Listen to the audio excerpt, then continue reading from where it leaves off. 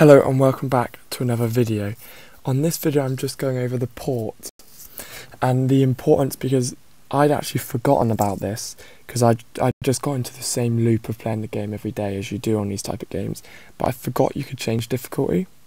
So I was only playing it on very hard, and then I went to ridiculous and I was able to clear ridiculous because you get 20,000 drops, 5,000 and 2,000s, which still isn't that much money, but it's still a benefit.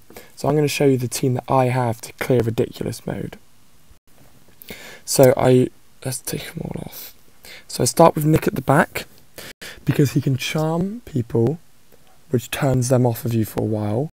He's got the move where he throws 3 of those lollipops, which does a huge amount of damage. And then he also got the move where he throws behind and all the minions run across.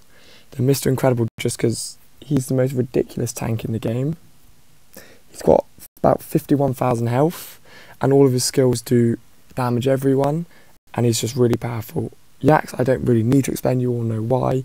He's the best healer in the game. He's the only healer in the game. Always have him at back. You'd be stupid not to. Zerg, because he's got that move where he shoots for everyone and easily gets energy. And then I just have another tank up front. Sometimes I'll mix Sully up with Violet, but for now, let's run this team and I'll show you.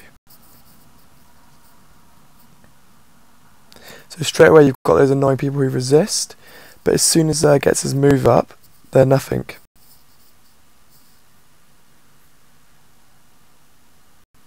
And again, look. And Yax boosts their damage because of the badge I've got for him. And again. So it's that easy to start on ridiculous, and obviously you get more awards, so let's cash that out and see how much I got. So I got 87,000 just for doing that. So easy, and obviously I can raid it now because I free-start it. So basically, and obviously it's important to do it in the trials as well. So on the yellow team trials, this is the team I have to do it. So I'll just run it through for you here. But this one's a bit more complicated because you can't just build up, you can't just stick your favourite characters down.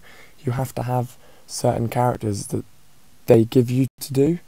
So you have to basically waste time building up those characters. It's not a waste of time, but it's not the team that you want to be upgrading.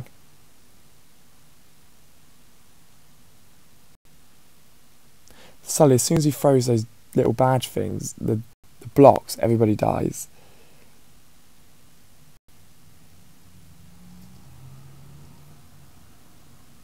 So that, nice and easy. Free-start that as well. That's just a quick guide on how to do a ridiculous mode on a couple of the levels.